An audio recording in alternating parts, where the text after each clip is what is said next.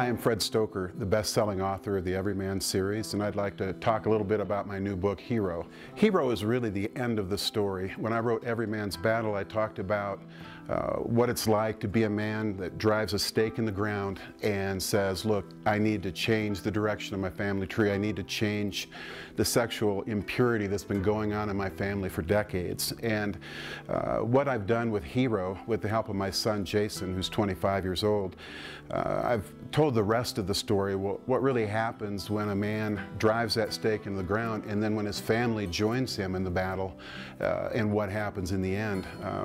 I guess the quickest way to tell you about the book is to say when I was 23 years old, I had 4 girlfriends. I was sleeping regularly with 3 of them, and I was essentially engaged to be married to 2 of them. When my son was 23 years old, he stood at his wedding altar and had his very first kiss with his wife at the altar. God can do anything. He can, in a single generation, change the direction of the entire family tree. What Jason and I are hoping to do with Hero is to give people hope. Many young men these days don't believe that it's possible to remain sexually pure all the way to the wedding altar. Jason has done it. He was a public school student, and all the way from junior high through high school and college, he managed to maintain his purity even in the midst of that worldly, secular environment.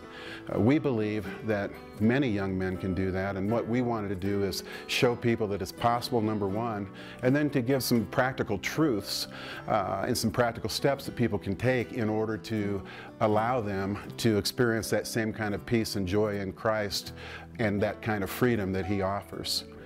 Jason and I challenge every man out there to step up, drive that stake into the ground, and be the man that God's called you to be. Sexual impurity, sexual sin, and the whole battle with that doesn't really have as much to do with saying no and being legalistic and turning away from sin as it has to do with turning towards manhood and turning towards the things that God has called you to be.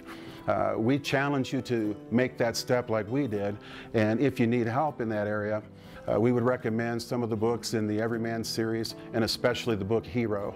Jason's story is so exciting to see the steps that he took along the way, and we believe that many young men will find that same freedom as they take the same steps that he took.